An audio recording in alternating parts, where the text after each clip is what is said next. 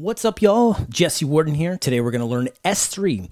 S3, if you're not aware, stands for Amazon Simple Storage Service. It is a cloud-provided hard drive in the sky. So if you want to store files, you want to read files, it could be anything. Text files, images for websites, a makeshift CDN. Forms kind of like the crux of cloud engineering. Whenever you think about simple programming strategies, you think about Pragmatic Programmer, and they talk about how text is powerful.